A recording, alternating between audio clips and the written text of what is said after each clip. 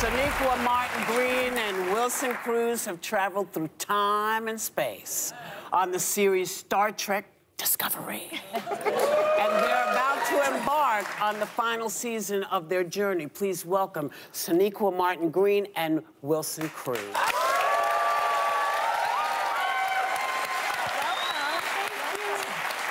Thank you for having us. Thank you so much for being here. Now, Sonequa, season 5 will be the last season of Star Trek Discovery. You and Wilson and the rest of the cast have been like a family for the last 7 years of your life. So how do you feel about it all coming to an end? Oh, my goodness. Well, first of all, I'm so happy to be back. Hey, y'all. Yes. Hey, y'all. I love y'all so much. Oh, man, here we are. It feels, I've been saying these 3 words a lot. There's this sense of ownership and achievement and gratitude.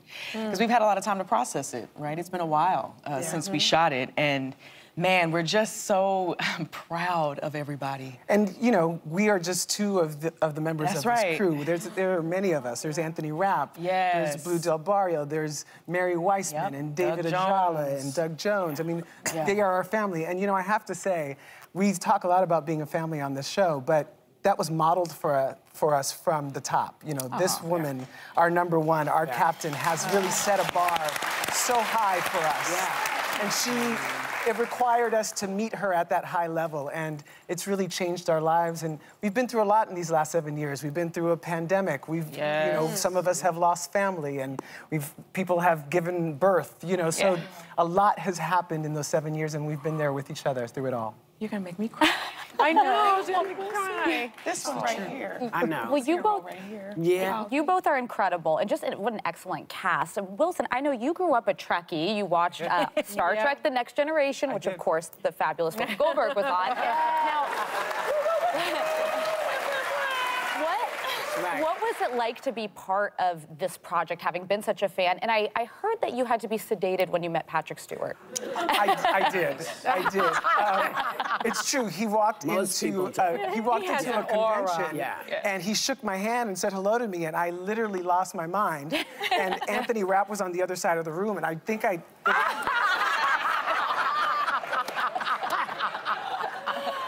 That says it all.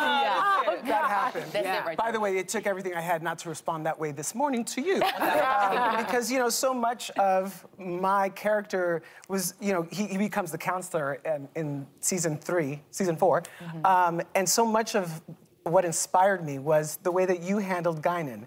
You know, this very laid-back, welcoming presence, and I wanted his counseling sessions to have that same feel. So I'm grateful to you for the inspiration. Oh, thanks. Well, I thank Nichelle. Yes. You know, it all starts, you talk at the top. Yes, pass the baton. Amazing. It's been an incredible experience to play this character, to be this person, to have this epic journey, and I'm just grateful to have been a part of it. It's changed my life. Truly. And it will stay with you forever. It's not, you know, you're not getting rid of me. No, you're not getting rid of, no, you don't get rid of each other. You think, oh, I'm never going to see these folks again, and then there they are. Right. Yes. Well, kind of like us. In a funny kind of way. We do behave terribly when Sir Patrick Stewart. No, you behave. I don't. His wife's name is Sunny, and so I have a thing that doesn't mean that he wants the Sunny. And he has a thing for me, too. No, he doesn't. Anyway. No, he likes you. Whoopi's bursting my bubble, but it's okay. Let's move on. Okay. What I do love about this cast in particular is the diversity, because it's like it shows us the world as it should be, even in outer space, right? So I love that about it. You've had many fans of the show come up to you, my understanding is, to both of you, to tell you how it's impacted them. And Sonequa, there was one man in particular that you say you won't forget. Yeah, and there are so many encounters that I'll never forget, from bringing families together to now I know how to have a voice at work to I was going to take my life and decided not to.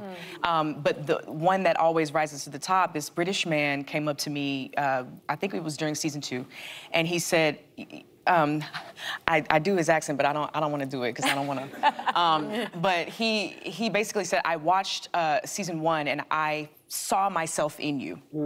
He said, I was able to see the world through your eyes, and I related to you so much, even though you couldn't be more different than me. And by the end of the season, he was like, I understood that's what it means to step into someone else and see yourself in them.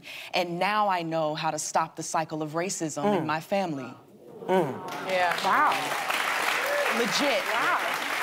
And I started crying, and he was like, oh, I didn't mean to make you cry. And I was like, well, how could I? And I know, it had to come out. I was like, but how could I? Yeah, how could I not? Because... This is what Roddenberry's visual for the world was when he did it in '62.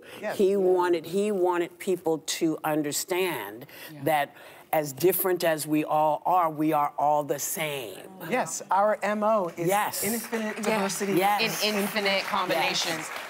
So it's not new, y'all. I'm just saying, it's not you. It's been there for a while, this idea that we could all meet on this playing field. So stop trying to pretend like this just came out of nowhere. People have been trying to do this forever. Yes, that's right. Star Trek is what happens when we allow that long moral arc to actually bend towards justice. Well, to me, it's Christ. To me, it's actually Christ. Let's talk about your character, Wilson, because you're part of the first gay couple in Star Trek universe, and we're living in a time when some politicians, I won't mention any names, are trying to take away the rights of LGBTQ plus community. We talked about transgender today. What's the impact, do you think, the show like Star Trek has when it comes to equality on this subject? Do you think there'll be a homophobe out there who's going to come up to you like they just did with Sonequa? Oh, I think this show really allows people into our story, right?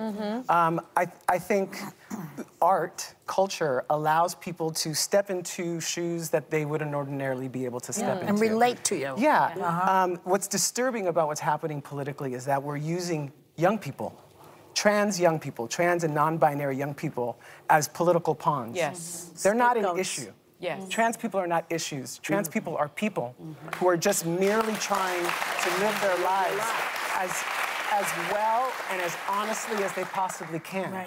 Just this year alone, we've seen more anti-LGBTQ bills than at any other year.